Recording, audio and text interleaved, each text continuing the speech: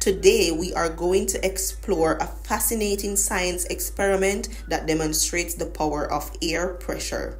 We are going to stick a glass to a plate and lift milk with it.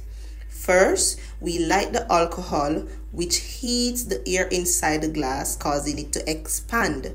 When we place the glass on the plate, the air inside cools and contracts, creating a vacuum.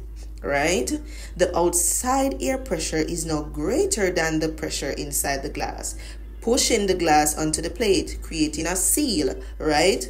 As we lift the glass, the vacuum inside sucks the milk from the plate up into the glass. Right, guys? Okay, so this phenomenon is a result of the pressure difference between the inside and outside of the glass.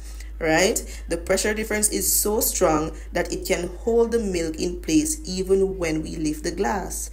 So, guys, to release the milk, we simply need to break the seal by sliding a knife or a thin object under the edge of the glass. Okay, guys? Thank you for watching, and I hope you understand this clear physics.